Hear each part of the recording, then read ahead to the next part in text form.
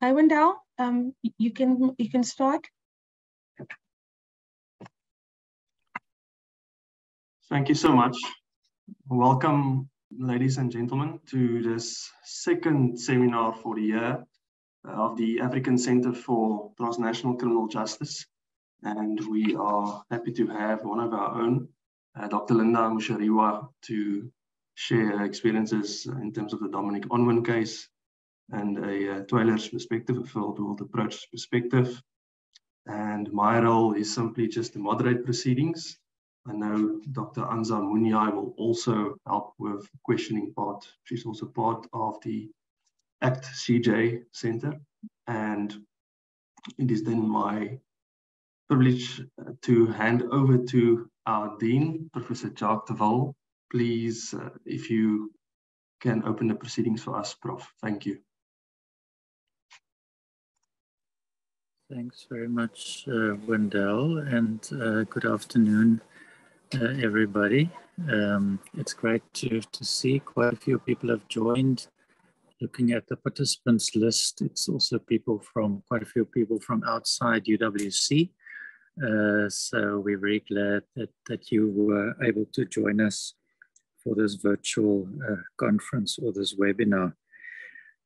So just perhaps a few words from my side. You will know that the African Center for Transnational Criminal Justice was established in 2020, and it's really going from strength to strength. Jean-Marc Iji is the director, and we see growing numbers of students, growing numbers of staff, growing numbers of publications coming from the center. So it's really becoming a flagship center, and we hope that it's going to get stronger and stronger through the years. About what to say at this event, I immediately thought of a former colleague of ours, which indicates that UWC actually played quite an important role in establishing the International Criminal Court. I don't know if any of you would remember Medard Welamira, but he is originally from Tanzania, and he was a colleague of mine when I just joined UWC in 1993. And in the late 1990s, he played a very important role, early 2000s, in establishing the International Criminal Court. He unfortunately and sadly passed away in 2006. Now, Linda, I don't think I've met ever in person because of all the strangeness and the times in which we are still, in a sense, living in.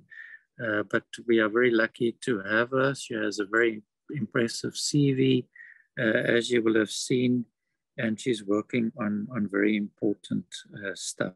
So she's going to talk to us, as Wendell indicated, about the Ongwen case.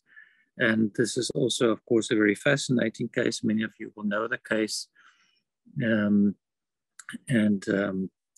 won't say anything about it, but leave it all to her to talk to us. So once again, welcome, and looking forward to this presentation. Back to you, Wendell. Thank you.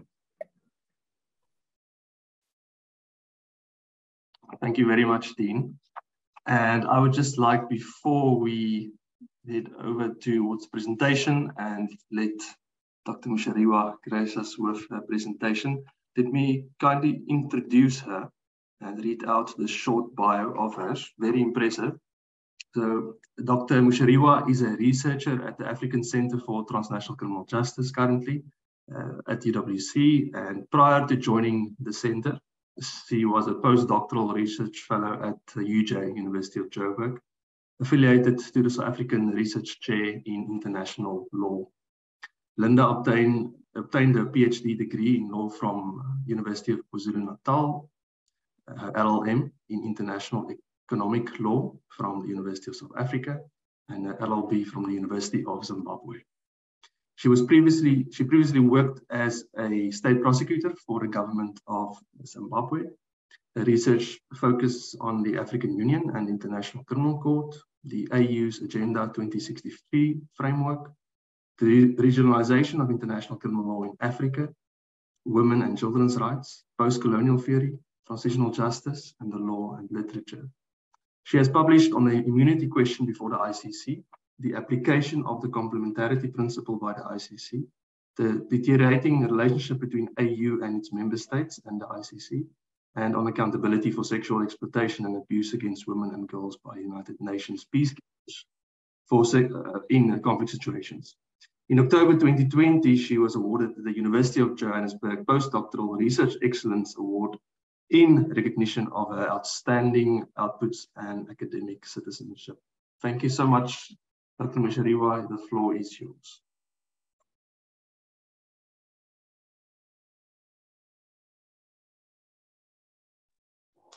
Thank you very much, Dr. Nokia. Firstly, I would like to say thank you to everyone for taking time out of your busy schedules to attend this seminar. I do appreciate. Special mention to the Dean. I also want to thank Prof. E for giving me the opportunity to present my work here today. I will share my screen, but I will switch off my camera because my internet connection is not very stable.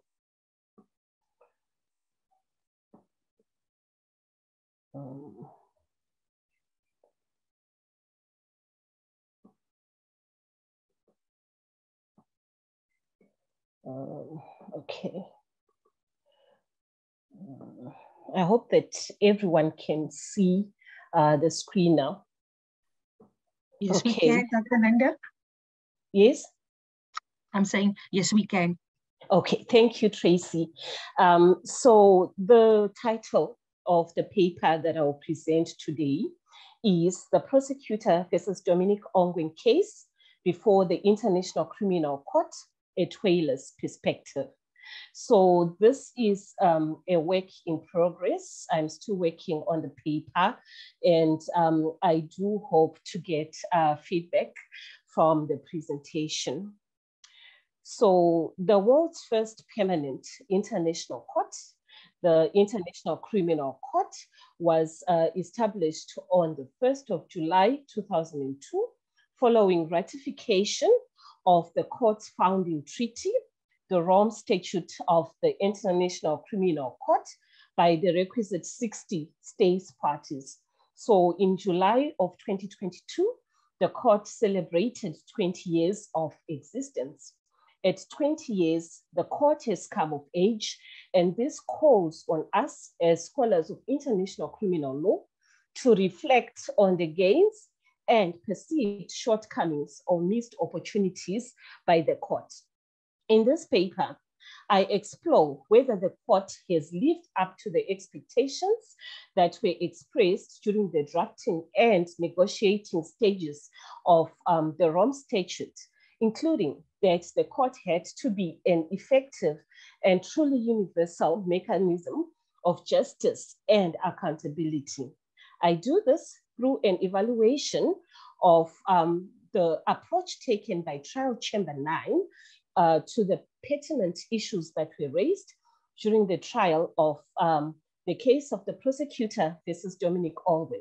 I argue from a third world approaches to international law, TWAIL perspective, that the Chamber's approach, when one considers its apparent disregard of the cultural and religious issues that were raised by Ongwen's defense team, and to the request by the defense that the Chamber considers incorporating traditional justice mechanisms at the sentencing stage, is reflective of the Eurocentric nature of international criminal law and international law in general.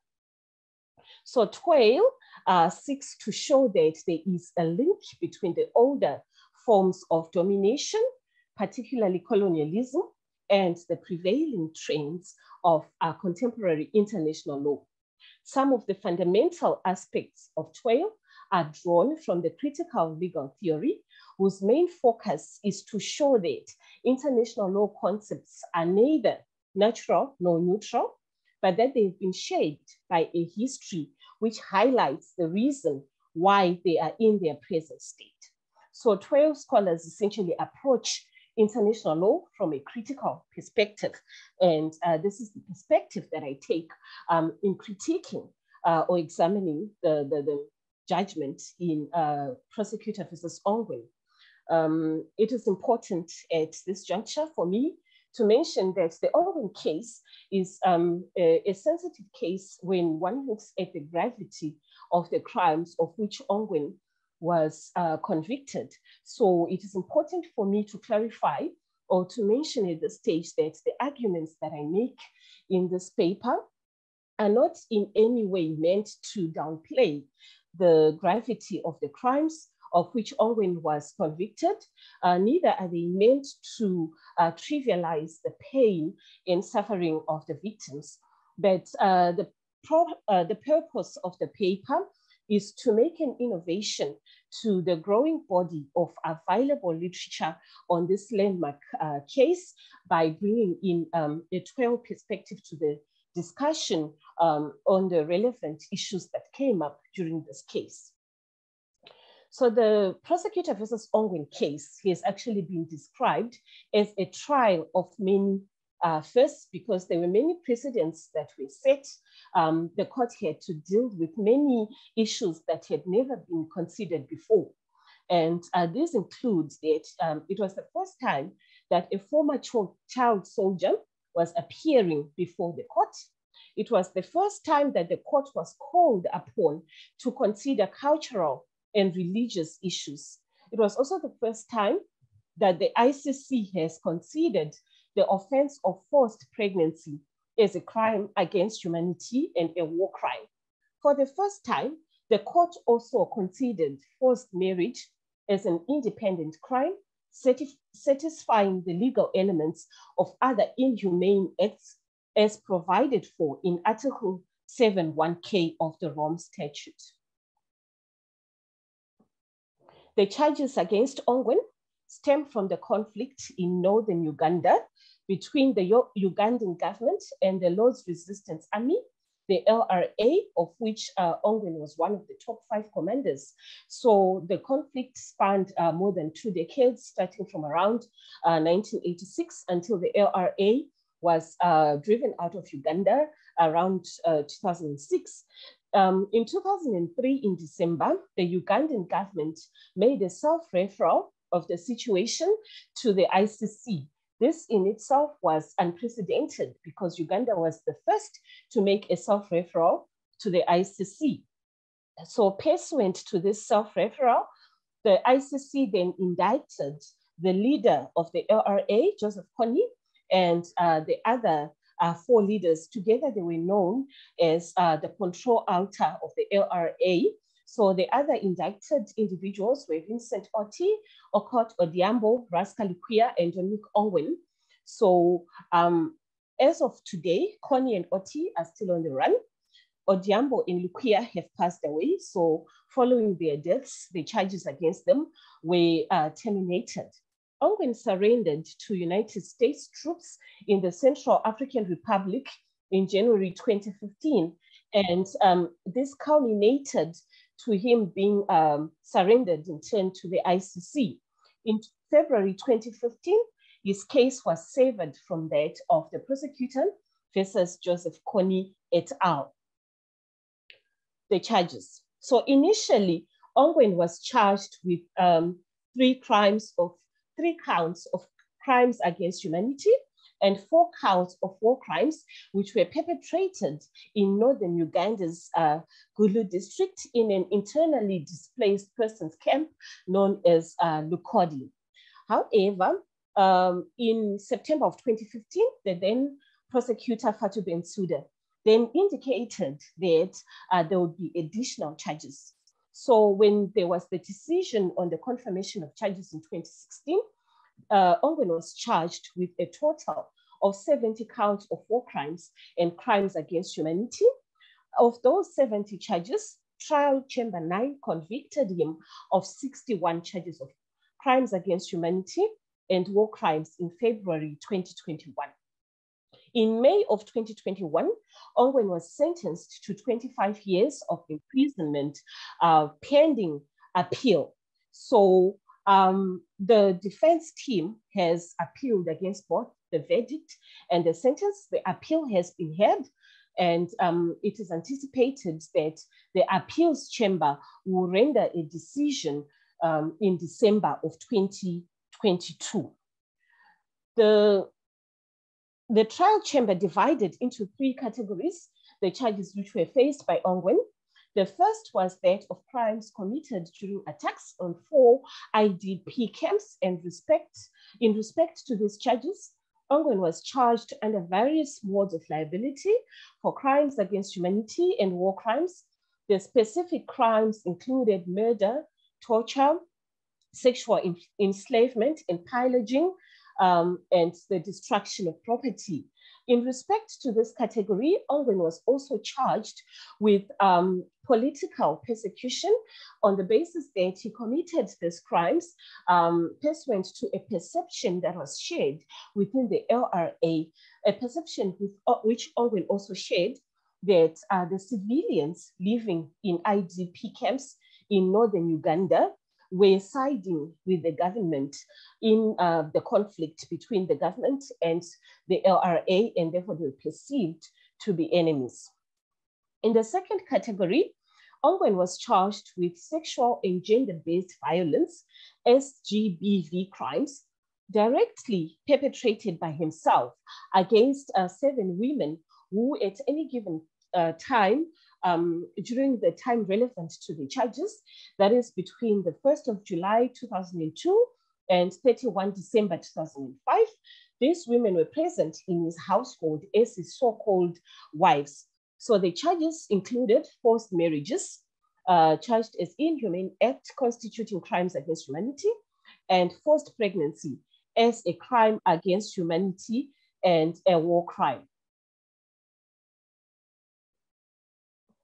With respect to the final category of crimes, Ongwen was charged with crimes which are systemic in nature concerning SGBV crimes, which were committed in general against the women who were living within the Sinai Brigade, of which Ongwen was a commander, and also the conscription and use in hostilities of children under the age of 15.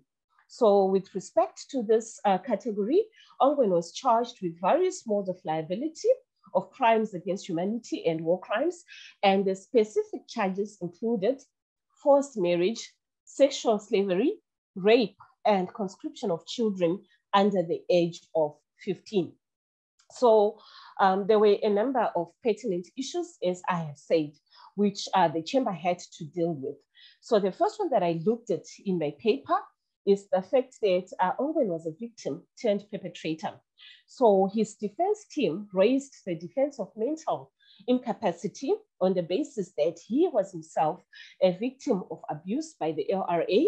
So they argued that rather than treat Ongwen as a perpetrator, he should actually be taken as a victim.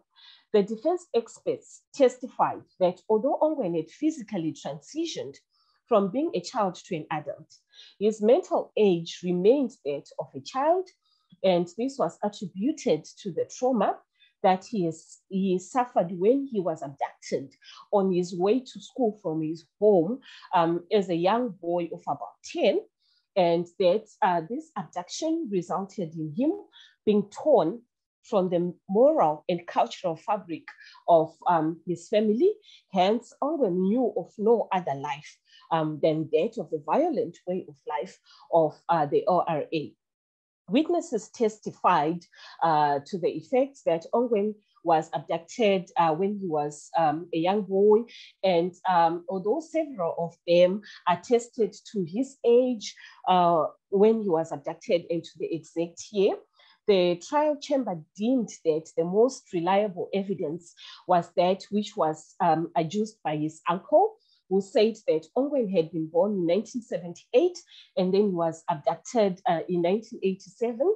And this was because of the intimate knowledge that the uncle had with respect to Ongwen's family. Nonetheless, the trial chamber reiterated that these dates were not relevant to the charges in question because Ongwen was being charged for offenses that he committed as a fully responsible adult. So in terms of the Rome Statute, a child's innocence is absolute. This is with respect to Article 26 of the Rome Statute of the International Criminal Court. So if someone commits a crime before they turn the age of 18, they can absolutely not be brought before the International Criminal Court with respect to those crimes. However, a distinction ought to be drawn with child soldiers because their status as victims falls away at the age of 15. So the chamber ruled with respect to this defense of mental incapacity and that Ongwen was himself a victim, that he committed these crimes as a fully responsible adult, and that instead of ensuring that others did not experience the abuses that he suffered as a child soldier, he went on to perpetrate the same crimes, and that his abduction did not justify him committing crimes as an adult commander of the LRA. So the defense had argued that the fact that the prosecutor had actually acknowledged that Ongwen had been portrayed as a victim and that he had possibly suffered a lot of trauma, and then turning to say that this was not relevant amounted to a double standard. The chamber's apparent disregard for Ongwen's dual status has been criticized on the basis that although the court ought to be commended for its efforts to adopt somewhat victim-centered approach or more victim-friendly approach, this approach, when viewed specifically within the context of former child soldiers, carries the risk of diminishing the continued effects of the experiences of child soldiers. The court, in the case of Thomas Lubanga, went to great lengths to explain that the trauma that former child soldiers face is actually lifelong. It cannot arguably be said that it diminishes with the passage of time. So in this vein, Issa has argued that Ongwen the victim cannot be severed from Ongwen the LRA commander because the behavior or the acts of Ongwen the adult commander of the LRA were arguably impacted upon by his experience as a child soldier abducted and abused by the LRA. And Peters and Kirabira have then argued that by just dismissing the experience of Ongwen as a child soldier and saying that the date at which he was abducted does not matter, the chamber missed an opportunity to clarify this gray area of the impact of the dual status of Ongwen on the culpability for atrocities. And the former prosecutor of the ICC, Fatou Bensouda, did say that the phenomenon of child soldiers is not a rare one. It was not unique to the Ugandan situation. So what that means is that even though Ongwen was the first former child soldier to appear before the ICC, he is possibly not the last one. So this was an opportunity for the court to delve deeper into this issue of former child soldiers and the impact that their experiences possibly has on their behaviors as adults, thereby creating all-important jurisprudence for future cases, and also seeing that Africa is the ICC's biggest client. It was actually an opportunity for the court to clarify this issue.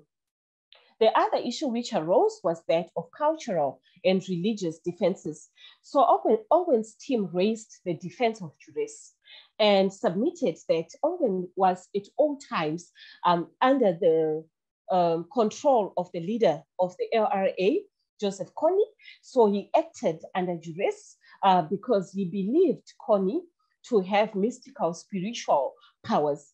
this belief was generally shared within the LRA. The members of the LRA believed that Connie's spiritual powers enabled him to foresee when someone wanted to escape. So the consequences for attempting to escape were dire. They could range from severe beatings to execution. And one of Ongwen's so-called former wives testified to the effect that Ongwen tried to escape from the LRA sometime around 2003, but he was caught and then he was punished accordingly. So the defense was raising these issues in response partly to what the prosecutor had said, that Ongwen, when he became an adult, he could have chosen to escape, but instead he continued to become part of the, to stay within the LRA, even becoming promoted to one of its commanders. So the defense called several witnesses to testify as to how conscripted soldiers were brainwashed into beliefs about Connie's spiritual powers. So this belief was so strong, and one of the witnesses testified that one of the reasons why people believed in these spiritual powers of Connie was that he was apparently able to predict future events, including the outbreak of the Ebola virus, Operation Iron Fist, and Ongwen's own trial before the ICC. And all this came to pass. So this was actually just to explain why was it that people were believing that Connie had these supernatural powers. So the chamber then noted that it was not in dispute that Connie acted as a spiritual leader, but that, however, former child soldiers had testified that as they grew older, they became disillusioned with regards to these superpowers. And also the chamber repeatedly stated that this testimony attesting to deep cultural norms and religious beliefs of the actually and the LRA was irrelevant for present case. So there actually was the community from where Ongwen originated.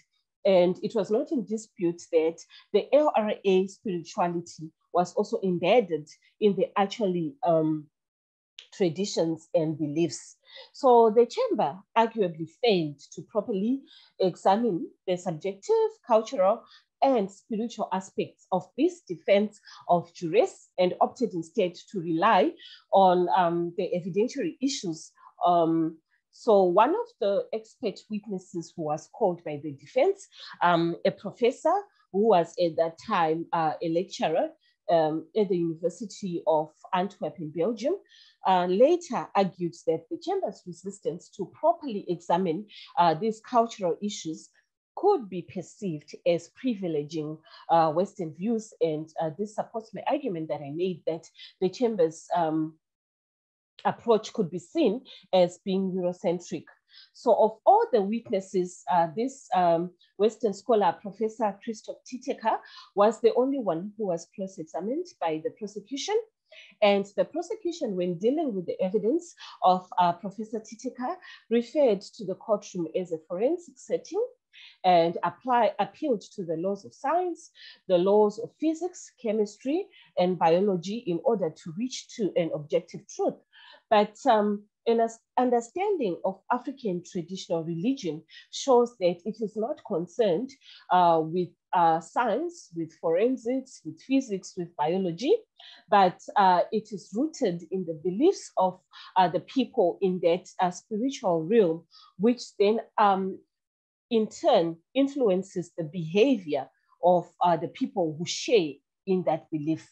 So it's the apparent disregard of testimony by the Ugandan witnesses is arguably evidence that the chamber does not view these beliefs as being valid.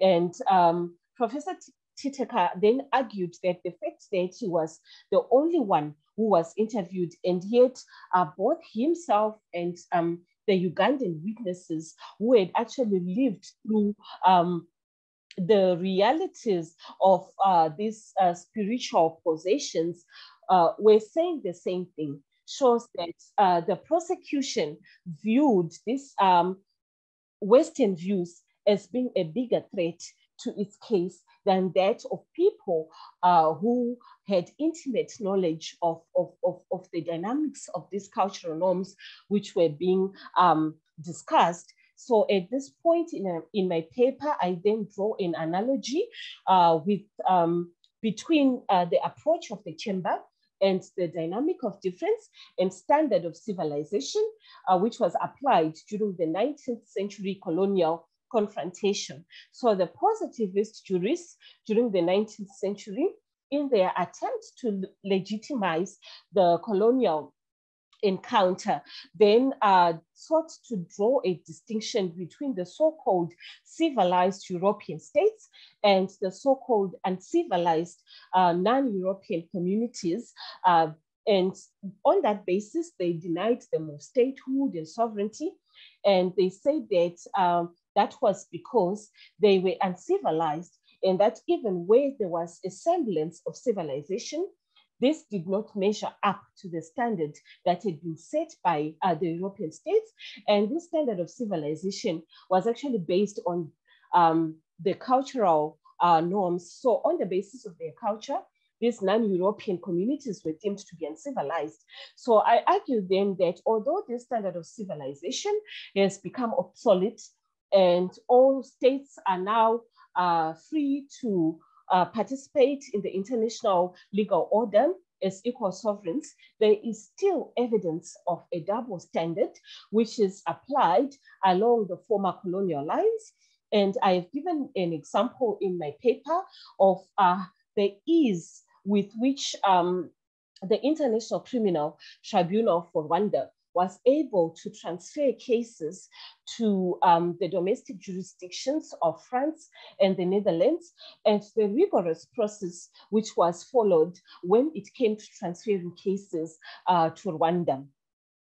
Another example that I've given to show the Eurocentric nature of international law, this time with specific reference to Ongwen's case, is that one of the defense witnesses, a doctor, testified that when Ongwen requested for termites to eat white ants, which are found in Uganda and other parts of Africa, he interpreted this as a serious food request, but the prosecutor had actually interpreted this as a joke.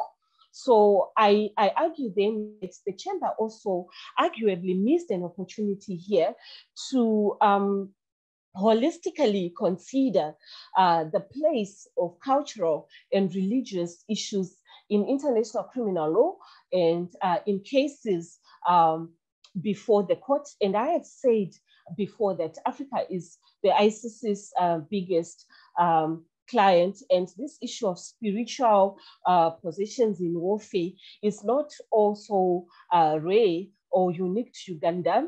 In Zimbabwe, for example, during the Second War of Liberation, the first Chimurenga, rather, there were two spirit mediums, Neanda, Nyakastana, and Kaguvi, who were also considered to have mystical. Goes to show that these issues are not unique to the Ongwen case. So for the benefit of future cases, it would have been commendable for the chamber to attempt to take a holistic approach to this issue. So another issue that arose was that of traditional justice mechanisms. During sentencing proceedings, Ongwen's defense team requested the chamber to consider incorporating traditional justice mechanisms which were used in the Acholi community in Northern Uganda. The prosecution said that it had no objection to this if that is what the victims wanted, but this could only happen after he had served the sentence or during his sentence if the arrangements to that effect could be made.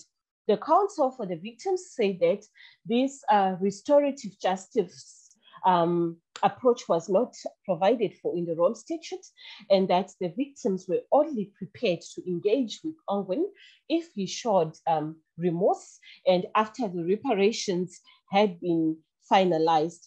So the chamber then highlighted, and this was also highlighted by the prosecution, that in terms of Section 23, the sentencing of a person who is found guilty by the ICC is supposed to be done in terms of the Rome Statute.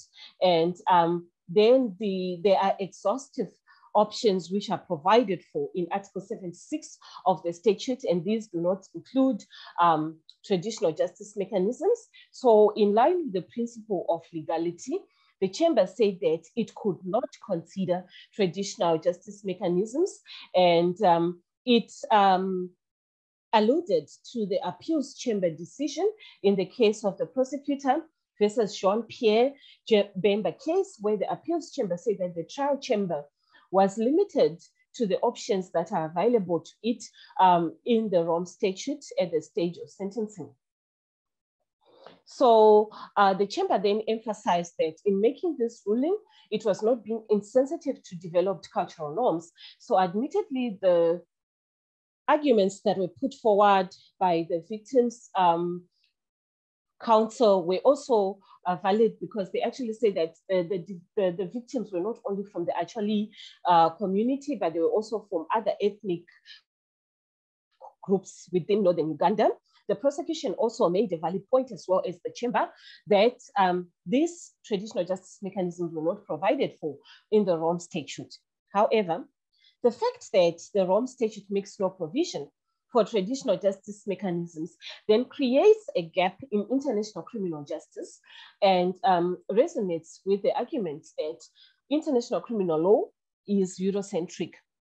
Traditional justice mechanisms are inherently relevant to African societies emerging from conflict situations, and in recent years, they've been successfully implemented alongside the retributive system of courts. So, for example, a prime example is the Gacaca courts, which were utilized in Rwanda. There was the International Criminal Tribunal for Rwanda, but at the same time, there was also the Gacaca courts, which enabled the victims and the perpetrators to meet, of course, within a community setup in the presence of a mediator, and be able to take steps towards finding closure. So in Northern Uganda, there are some people or local leaders who believe that Ongwen should have been subjected also to transitional justice mechanisms. And there are arguments that have been raised to the effect that initially it was the state of Uganda that failed to protect Ongwen from abduction by the LRA. So Ongwen deserves to then be brought before these traditional justice mechanisms. It would be beneficial for the victims then who long for holistic justice if the traditional justice mechanisms could be incorporated into the Rome Statute.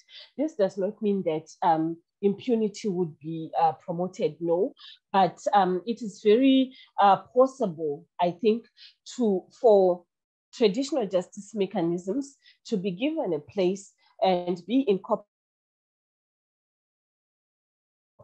within the Rome Statute. The Rome Statute is not a treaty that is cast in stone. There is a possibility, there are procedures that are set up in the statute for possible amendment.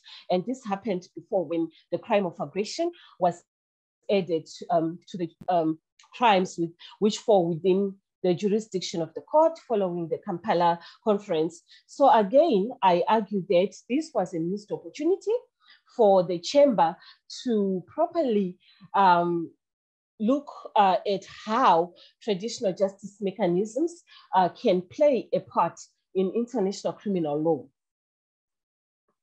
Although there are these missed opportunities that I have alluded to, there are also positives, positive strides that can be taken or that were made by the chamber. In this case, the one that I have discussed in my paper is that of the conviction of Ongwen for forced marriage and forced pregnancy. So forced marriage is not explicitly provided for in the Rome Statute, but the court chose to interpret it as an independent crime, satisfying the elements of any other inhumane acts in accordance with Article 7(1)(k) of the Rome Statute. So in doing this, the chamber then rejected the submission by the defense that forced marriage is not an independent crime, but that it is encompassed by the crime of enslavement, rape, or sexual slavery. And the chamber said that because of the nature of forced marriages and the impact that it has on the victims, it ought to be taken as an independent crime. So this conviction was a very important milestone, and it marked the evolution towards a victim-centered and gender-sensitive approach by the ICC. Victims of forced marriages are often stigmatized when they try to reintegrate in their communities. And in the case of Ongwen's victims, it has been reported that 4 of his so-called wives are now living together somewhere, together with their children, because they have failed to reintegrate, so that they decided that they will become family to each other.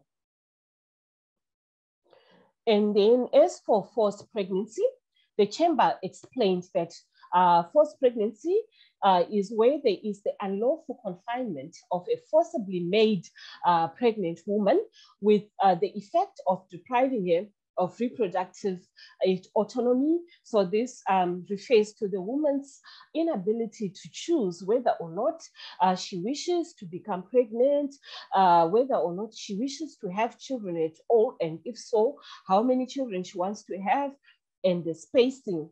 So nothing is optional, everything is forced upon the woman. So it has been argued that forced pregnancy is actually reproductive abuse.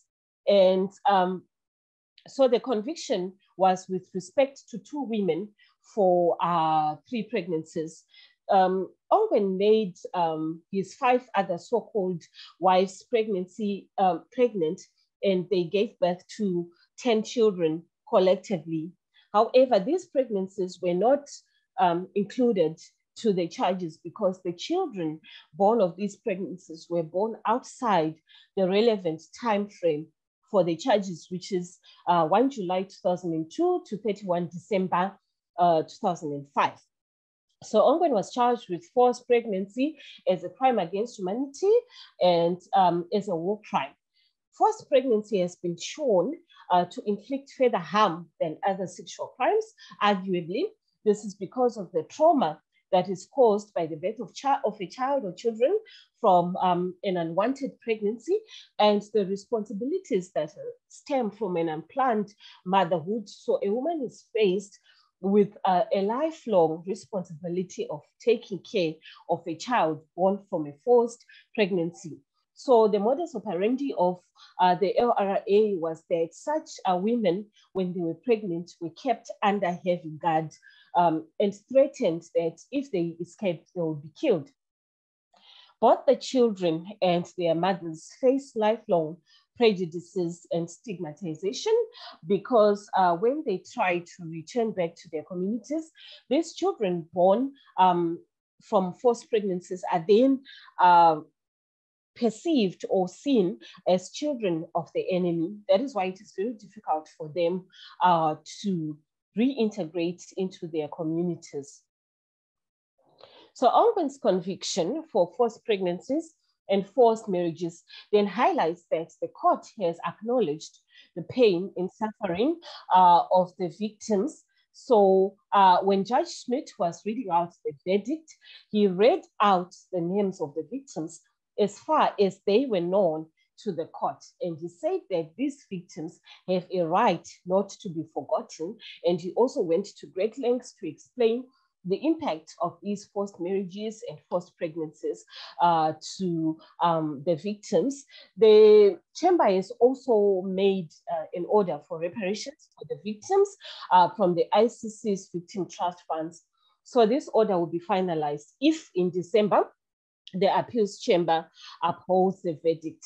There have also been arguments, however, that the scope for the forced pregnancy was not broad enough on the basis that the commanders of the LRA were responsible for the distribution of these so-called wives who were then made pregnant. So there were arguments that the court should have broadened the scope of forced pregnancies to include those other women in the cyanide brigade who were made pregnant by other commanders and other LRA members, because Ongwen was involved in the decisions as to which commander or which LRA fighter would get which girl or which so-called wife. Nonetheless, it is commendable that the chamber managed to convict and to recognize the crime of forced pregnancy as a separate crime and that of forced marriages. So the conviction was the second one for SGBV crimes, following that of Bosco Ntaganda in 2019. An earlier conviction of John Pierre Bemba was overturned on appeal, so it doesn't count as an SGBV conviction. So in concluding, the Prosecutor versus Dominic Ongwen case marked a significant turn in the history of ICL, International Criminal Law, and in the history of the ICC, in that there were several unprecedented complexities for the court to consider, thereby giving the court an opportunity to clarify many so-called gray areas of the law which arose during the course of this case. And I must say that a number of scholars had correctly predicted long before the trial started which possible defenses were going to be raised by the defense, and also even the issue of child soldiers had been significantly discussed. I think even Dr. Nokia wrote a paper on that. So it was a widely discussed case even before it came to trial, and that just shows how significant this case is to international criminal law and to international law in general. So it has been asserted that for complex cases like the Ongwen case, other transitional justice alternatives and supplements, including national criminal courts, truth and reconciliation commissions, and other non-Western local justice mechanisms could and should also be considered. As I said before, that does not mean that these arguments are advocating for the promotion of impunity, because the argument is that they should exist alongside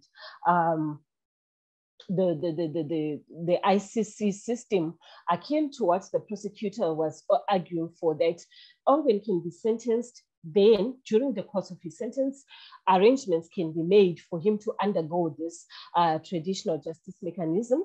Also, experts who have commented on this case, including Professor Titeka, questioned whether in the first place, owing to the intrinsic cultural issues that arose, that was the ICC an appropriate forum for Ongwen to be tried. If the ICC is to be a truly effective and universal mechanism of justice, it then ought to holistically consider the societal dimensions that are inherently relevant to the cases brought before it, particularly from the global south, as opposed to just looking at issues in black and white, as happened in the Prosecutor versus Dominic Ongwen case. Thank you very much for listening. I will now hand over back to the moderator. Thank you so much, Dr. Mushariwa, for that excellent analysis of the Ongwen case that is currently at the appeal stage, as you mentioned, and we are looking forward as researchers at the developments there. But there's, of course, many missed opportunities here for the court, and thank you for pointing them out, and we are excited to read that paper once it's published. So I think it would be good for us now to have a conversation, and let's open it up to the floor. You can pose your comments in the chat box, or you can raise your hand and make an audio comment or question. So the floor is open, ladies and gentlemen.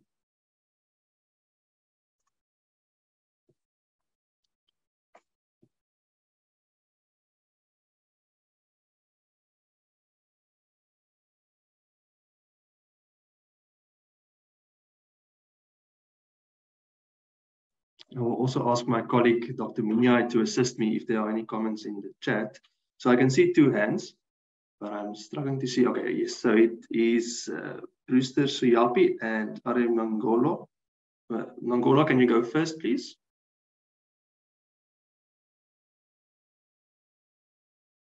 And if you can just unmute yourself as well.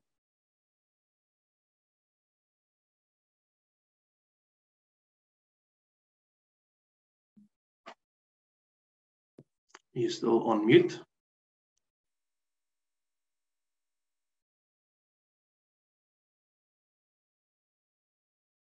Okay, Brewster Suyapi, you can go because I think there's just an issue of the audio.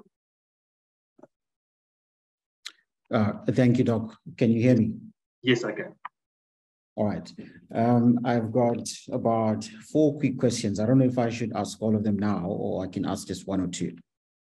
Yes, but try to summarize or try to be as concise as possible, and then we can have a look at all of them at one time. Okay, fantastic. So I should say at the start that I'm not very familiar with international criminal law. So I'm just playing devil's advocate at this point. Okay. So the first question is in relation to the dual status, which Doc mentioned was not included in the case itself.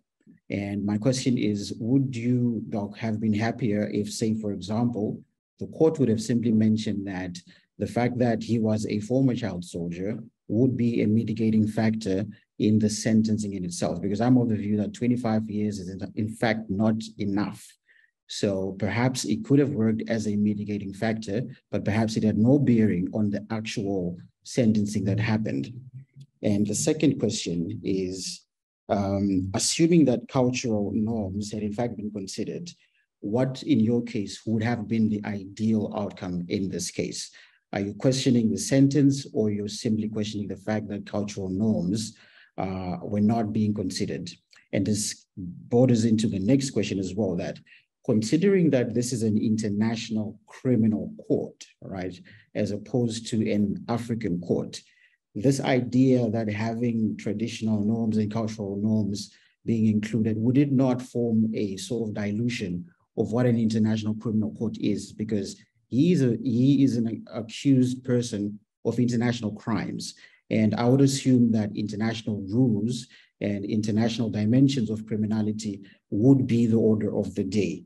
And the last part really that has to do with the fact that you comment on the progressiveness of realizing forced marriage as a crime in itself. Again, this is devil's advocate. Would that not be double standards? Because if in the beginning you argued that there is a duality, a dual status which was disregarded, could you not say the same of the forced marriages argument that in fact it should not be a crime because he was a former child? I hope that makes sense. Thank you. Thank you very much, Mr. Suyapi. And I don't think we have the other person who asked the question back yet, but let us give an opportunity before I come to you, Michelle. Ms. Olivier, before I come to you, let's have a round where Dr. Mushariwa can answer that questions. Thanks, Dr. Mushariwa. Okay. Thank you very much. Yes, I have written my questions here in the comment box. I don't know whether you would like me to repeat it. Thanks, Ms. Olivier. I'm just going to give Dr. Mushariwa a chance to respond to the first question. All right, perfect. Thank you. Okay, bye. All right. Thank you very much, Dr. Suyapi, for your questions. Okay, I think I need to clarify some. My arguments are not meant to say that I am saying the court should have found Ongwen not guilty. No, but I was arguing for the chamber discussing these issues at greater lengths and therefore providing guidance for future cases. So you rightly say that the dual status only serves as a mitigatory factor.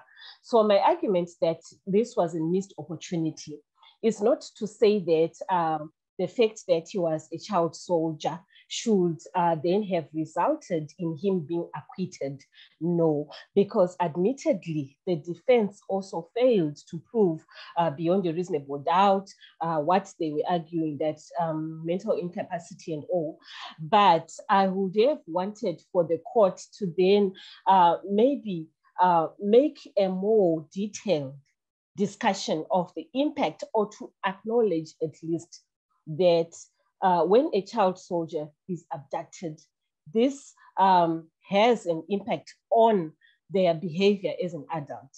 But this does not necessarily follow that he would then be acquitted.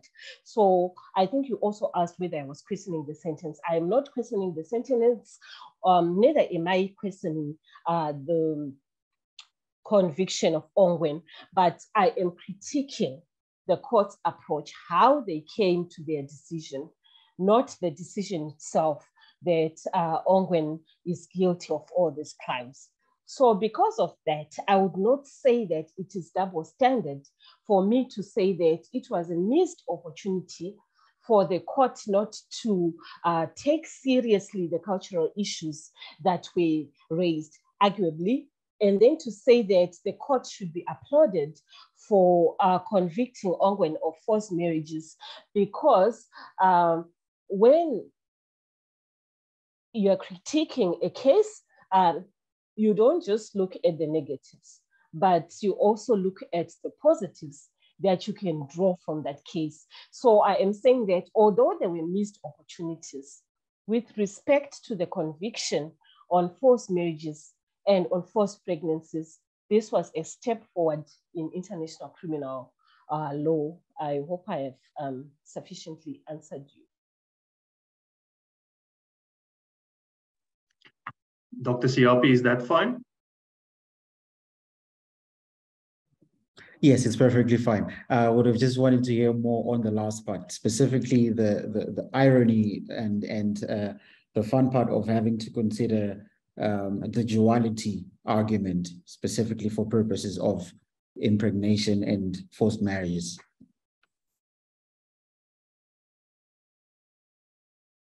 Dr. Mushariwa, do you want to respond? Okay.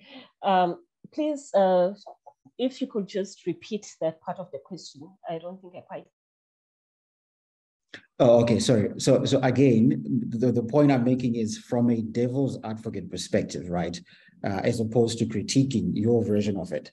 So the argument being, would you not say, is it not a valid argument for someone to assume that if in the beginning you are arguing that the duality approach was disregarded in the whole sentencing, right, for his crimes against humanity, wouldn't you say that that's the same argument that could be used for the purposes of finding him not guilty on the purposes of forced marriages and getting these ladies pregnant? You could say that he's a victim of,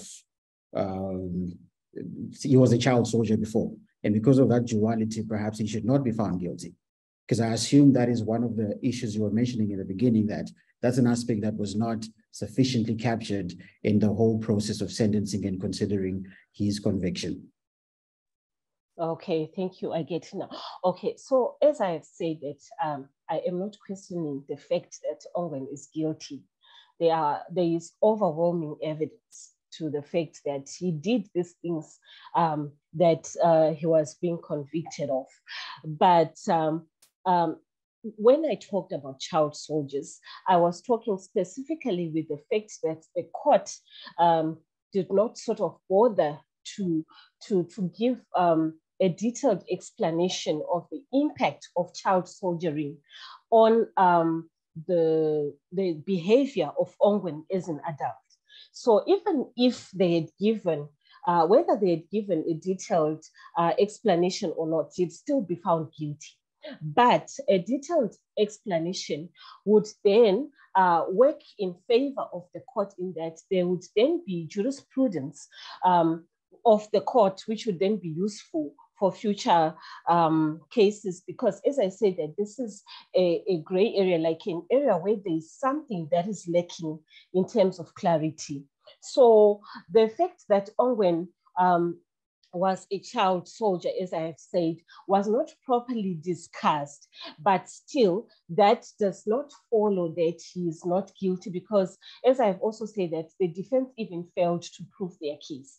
But what was needed was an opportunity for the court to then go into great detail about child soldiers, about the role that culture plays, and to then say, okay, in terms of the psychological effects, it is clear that there is really a case to be made that there is an impact on the behavior of an adult former child soldier.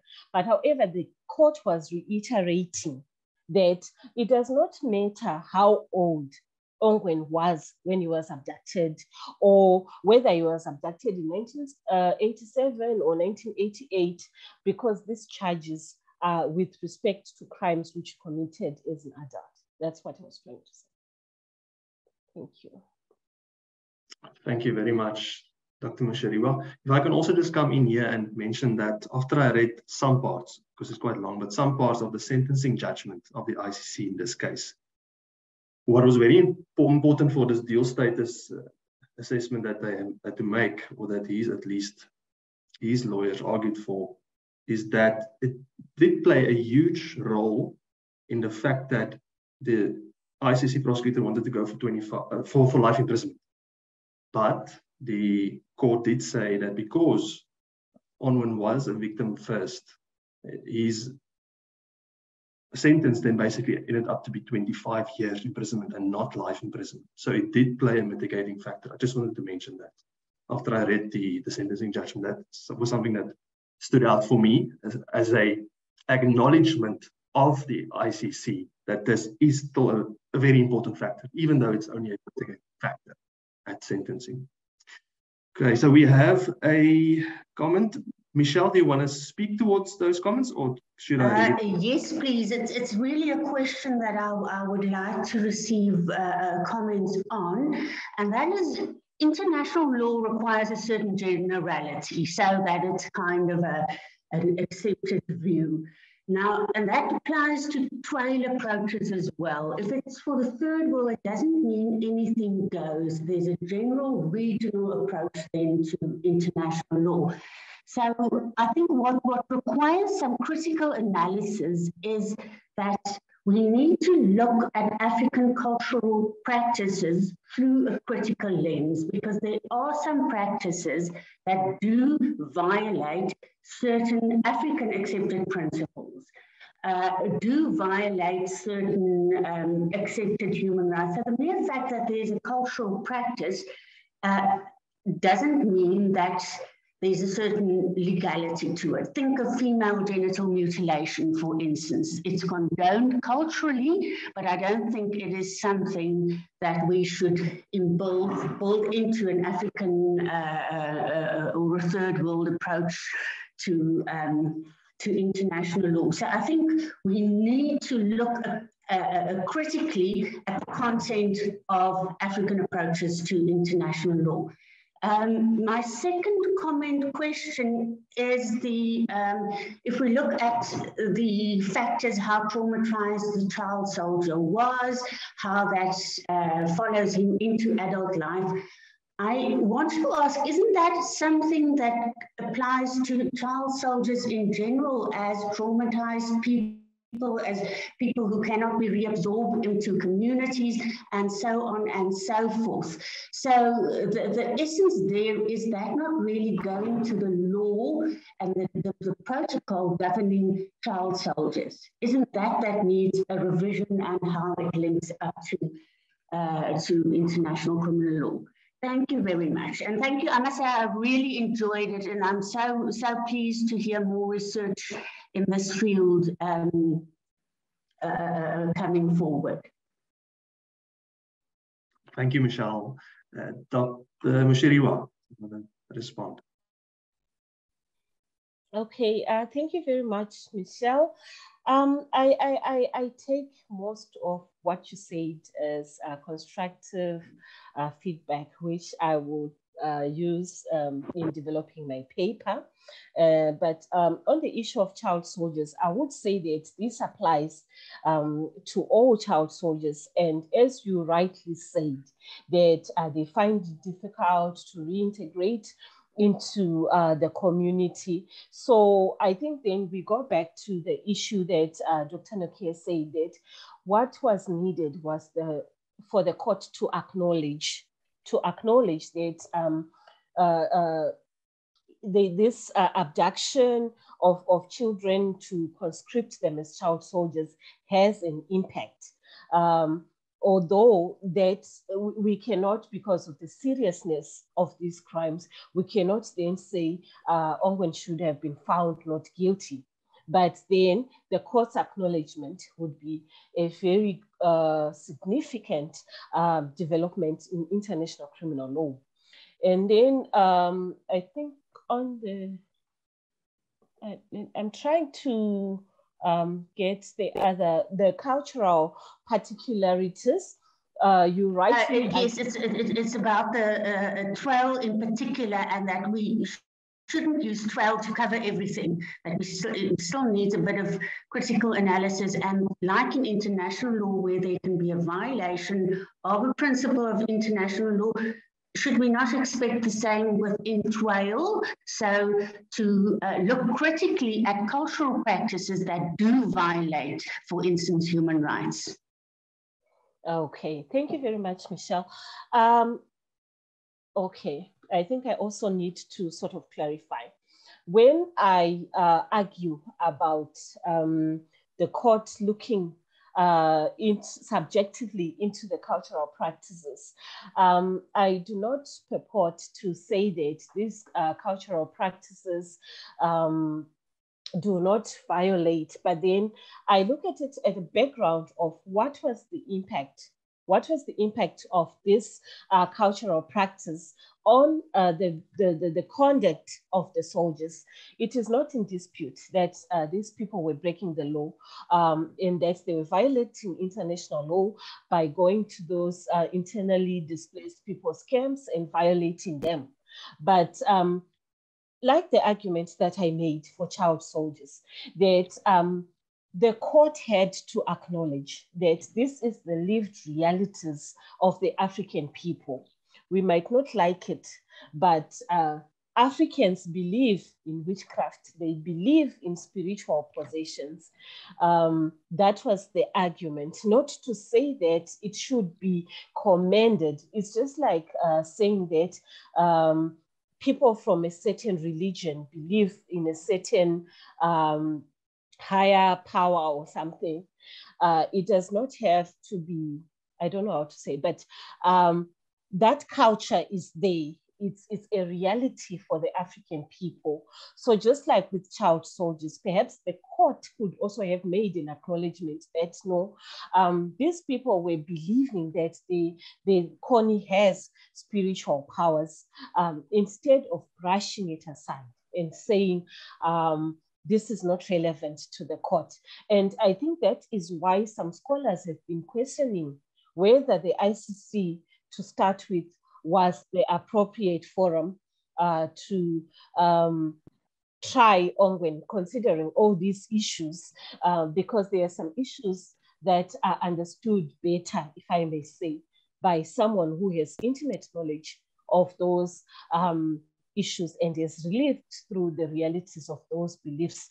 But I do agree with you that a critical approach is needed. It does not mean that everything goes with TWAIL, but I think that where TWAIL is coming in is to say that when someone argues that there was a cultural dimension to a case, it should be taken as valid, not to be sort of trivialized. That is why I used that example of termites, that people do eat termites in Africa. So it can be difficult to understand, but it's a valid reality. It's something that happens. Thank you very much for your insights, Michelle.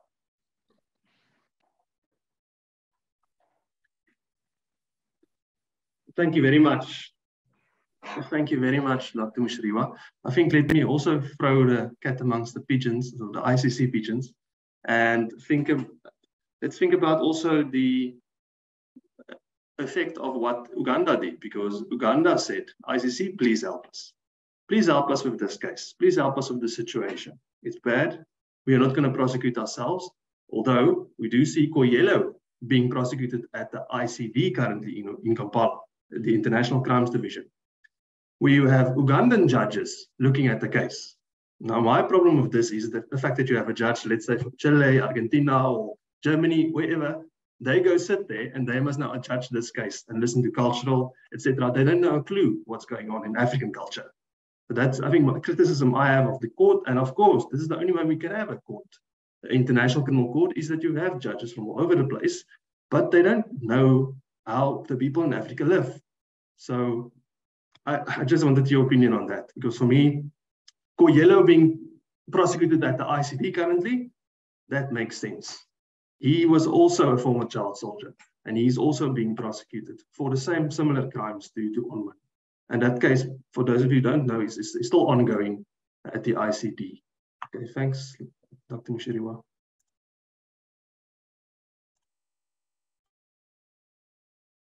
Was that a question, Dr. Nake, or you just making a comment? It's a comment, but I just wanted you to, perhaps if you have any, maybe just thought on this.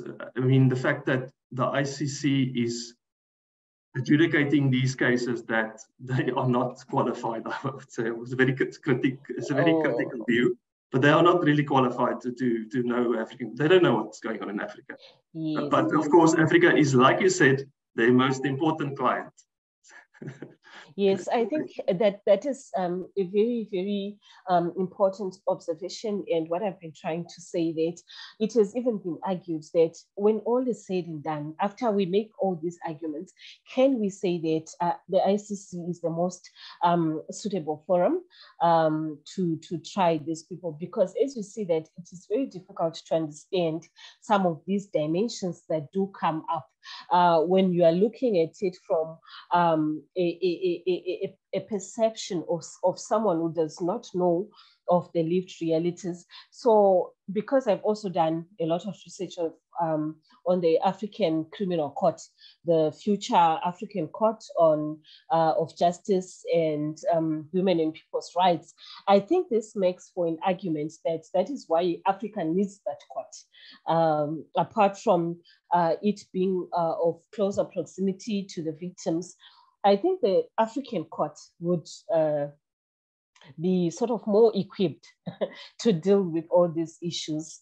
That is what I am thinking, that the African court can be the answer to these issues. Thank you so much, Dr. Mushariwa, and I agree with you, except of course the Malabo Protocol that establishes the African Criminal Court includes that very peculiar immunity provision that, yeah, we not some of us don't really like that. But I think in this case, TWAIL-er or Ongwen could be prosecuted there because they're not head of state. But well, of course, the head of state can still play a very important role, not an important role there. Then we have, I think, Prof. Ihi, who is raising his hand. Prof, is that you? Thank you. Good afternoon, colleagues. It's indeed me, and I'm logging in from the link that was posted by my students in our chat box on our group WhatsApp for the master's program. And thank you, Dr. Mushariwa, for such an excellent presentation.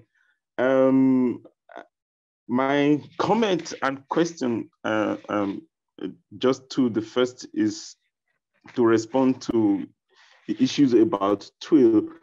I think if we, from where TWAIL is coming from and the way I see it, is that we have to acknowledge that international law, as it were, is from its origin, is actually European customary law that was over time, over the centuries, universalized.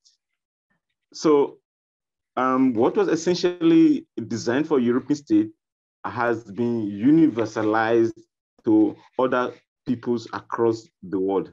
So it would then seem strange to say that the cultural peculiarities that informed the development of that European common law cannot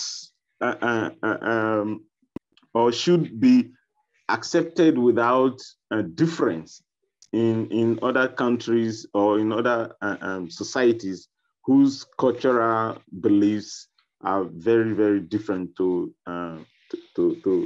European cultural practices that informs the way laws develop. That is one. The second point I also would want to make is that from TWAIL perspective, for us as teachers of international law, the Ongwen case presents a unique problem and opportunity. Problem in the sense that if we go with how we continue to teach international law, how then do we explain the lived realities of African peoples on the one side and the supposed international criminal justice goals as it played out in the Ongwen case on the other hand? Then the opportunity is in the Ongwen case is for us to reconsider the pedagogy of international law, especially as practiced in African law faculties. The kind of materials we teach in the spirit of decolonization now, we should, this is a plea to reconsider those materials, especially in international criminal law, as the Ongwen case clearly demonstrates that it is, there's a disconnect between what international criminal justice aspirations are and what actually, how it impacts the peoples whom it is supposed to serve in reality.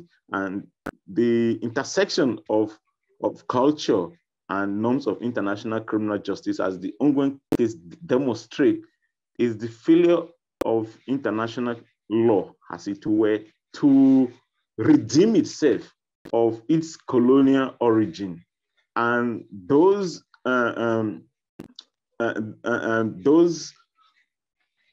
I would say drawbacks or historical inadequacies of international law, and especially international criminal law, is what the Ongwen case also demonstrated. We find it in colonial conquest, wars of colonial conquest, the issues of reparation for genocide as a result of colonial conquest. And so this case highlights the need for us to then begin to include more of these critical approaches in our curriculum. Now, my question to Dr. Mushariwa is that you speak about Anthony Ange's dynamic of difference has an important factor in understanding how international law treats peoples of the third world, or as an instrument of continuous subordination, and how these continuities continue to play out in Africa today. So I'm asking, what do you think, or how do you think we should then approach the reform of international criminal justice specifically, and of course, broadly international law, because as a system or as a legal order, it has to reform itself if it aspires to become more legitimate and more broadly accepted, especially in third world countries. Thank you. Thanks, Prof. Dr. Mushariwa, you want to reply? Okay, thank you so much, Prof, for your insightful comments. As for your question, I think that what you said in your comments would really be the answer to that question, because I think for international law to reform, it's quite a process for us to get to a point whereby international law acknowledges that what is coming from Africa is valid, it is relevant, and so I think it is a process that comes from us, from the grassroots. How do we teach international law? How do we publish? The more we talk about these issues as African scholars, the more we are able to project an African voice to the discourse, to the discussion on whether or not international law is truly universal. Because I think the question that this takes us back to is how universal is international criminal law, and whose justice is this that we talk about? Because from a European point of view, all these things about the culture can be deemed to be irrelevant. But those people who have gone through it, those people who have lived through the realities of these cultural norms will be saying that this is a significant thing, this is important, it ought to be discussed. So I think that it calls on us as researchers, as practitioners, as teachers of international criminal law and international law to engage not only with ourselves, but also with our counterparts from the global north, and try to find middle ground so that at least we acknowledge that both the values from the West and from the global South are important. And yeah, as I said that, I think your comment, Prof, also in a way answers the question that you asked at the end. Thank you. Thank you so much, Dr. Mushariwa, and for your brilliant presentation. And we have now reached, and all the comments by the participants and questions, thank you so much. We have now reached, before I close the meeting of the seminar, can you please give us a few closing remarks, Prof. E.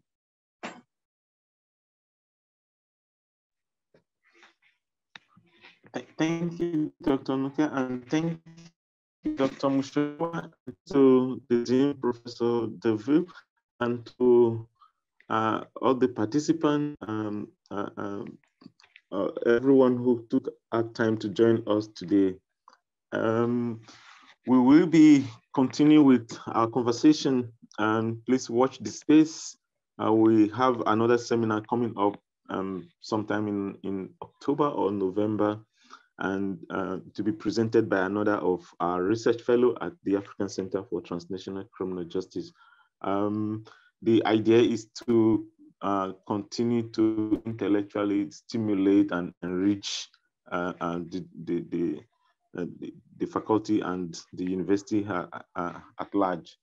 I don't have any more than to all wish you a good afternoon. Thank you, and Dr. Nuka, that's all from my side. Thank you so much, Prof. E, and thank you to the Dean, all the participants, and to you, especially thanks to you, Dr. Mushariwa, for your presentation. This is now, I close the meeting, and I may have a pleasant weekend. Thank you. Goodbye. Thank you very much, everyone. Thank you, colleagues, and bye. Have a good weekend. Bye.